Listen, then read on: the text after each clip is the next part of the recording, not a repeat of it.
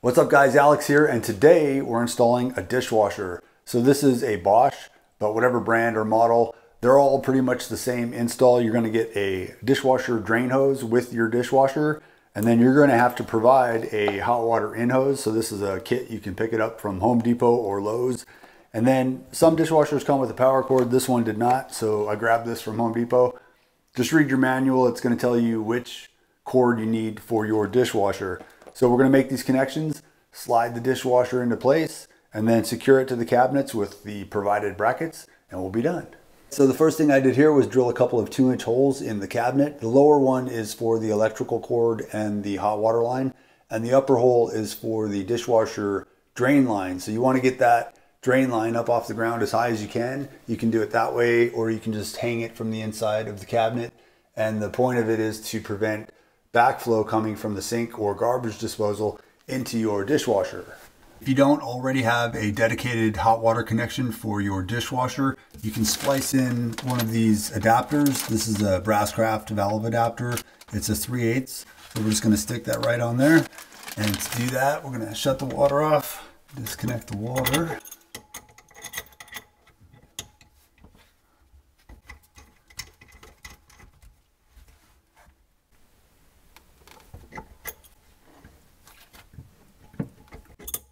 We're going to tilt this guy on its back.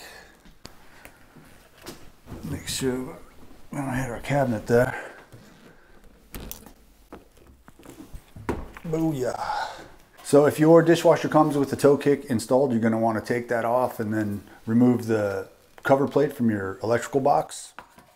And then here are the fittings that came with the water hose. So this is a 6-foot braided water line with 3/8 connectors. And for this install, we just need this piece right here, this elbow. We're gonna hook that on to the dishwasher there. Don't tighten it up all the way yet. We're gonna make our water connection. Slide that on there. Go ahead and tighten this one down.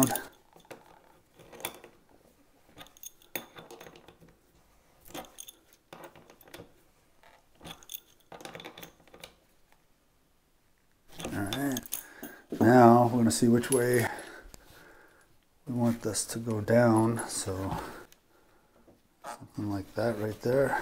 Tighten it as much as you can with your hand, and then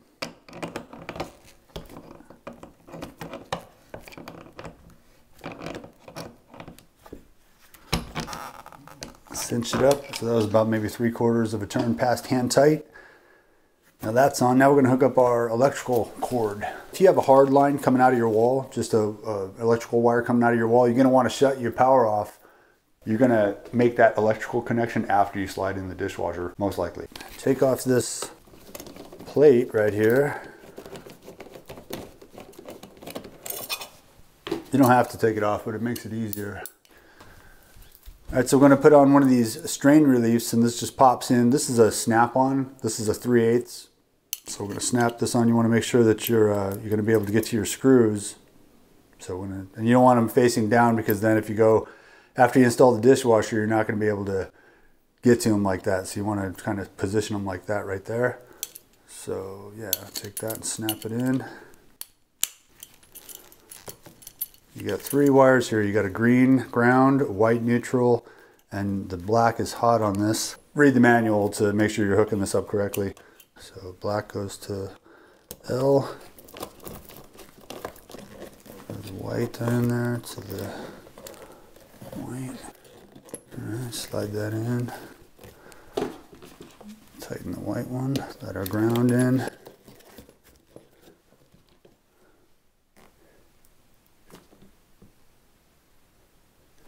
Alright, so there you go. That's good. I'm going to slide our plate up. Let's tighten this up.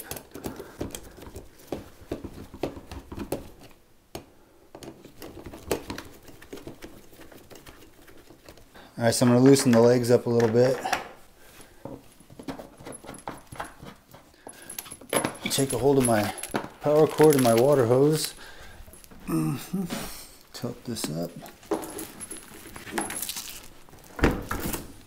And then we're going to grab the hoses from the back. Bring this back a little bit. Alright, so once you get your wires pulled through, now we're going to hook up the drain hose. So the elbow is going to go on this end here. It'll say which end goes to the sink. And we're going to take our clamp, got a spring clamp here. I'm going to set that over the elbow. And then you want to get it on where you want it before you position it the way you want it before you put the clamp on all the way. So that's how we want it. I'm going to bring it up here. There's about 2 inches of space between the back of the dishwasher and the wall. Now I can clamp this all the way on. Clamp that on there. Make sure you're between the two grooves. So that's good, that's on. All right. Now we're going to measure from the bottom of the countertop to the floor and then raise and pre-level the dishwasher just short of that height so we have room to slide it in. And then we're going to attach our mounting brackets. And here I have 5/8 plywood under my granite. So I'm going to attach the brackets from the top. So you got to figure out which holes you need to use. I need these 2 middle holes. You just take some measurements. And so I'm going to attach this to the frame of the washer, screw it on, slide in the washer, open the door, and then screw up into the plywood from underneath. And I don't need this extra piece here, so I'm just going to break that off. And if you don't have plywood, you can attach from the side. Same thing, slide it in and then screw into the frame of your cabinet. All right, let's slide this in and we're going to guide the hoses and cables as we go.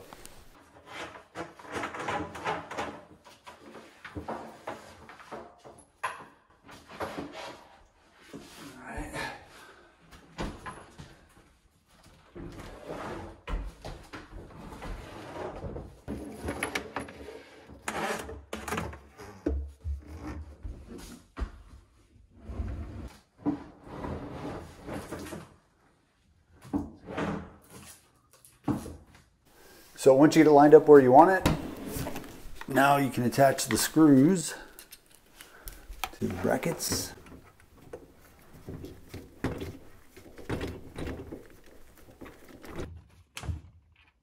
All right. You have a couple of choices for your dishwasher drain. You can hook it up to the garbage disposal or to your sink drain pipe. Just make sure you're above the P-trap, which traps water to prevent sewer gas getting in your house. So here with the garbage disposal for the inlet, you're either going to have a plug that you can pop out or a cap that you can tap into the disposal, and then you can pull that out through the top to open it up before you hook up your dishwasher line. So I've already slid on our dishwasher line and tightened it up. Now I'm going to install the water line.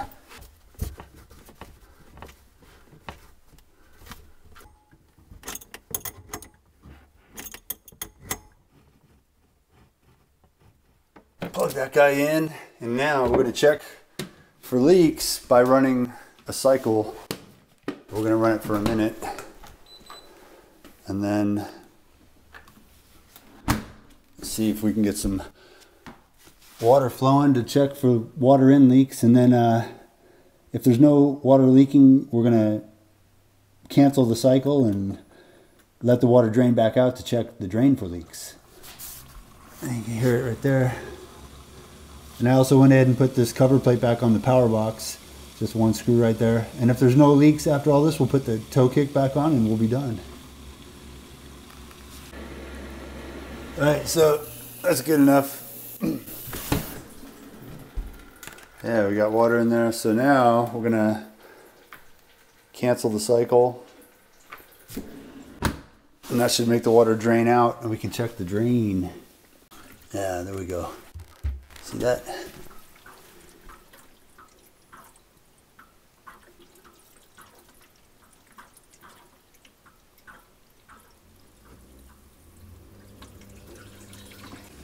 So it looks good, no leaks. We can put the toe kick back on. And there you go, guys. That's how you install a dishwasher. So I hope this helps you out, and I will see you on the next one.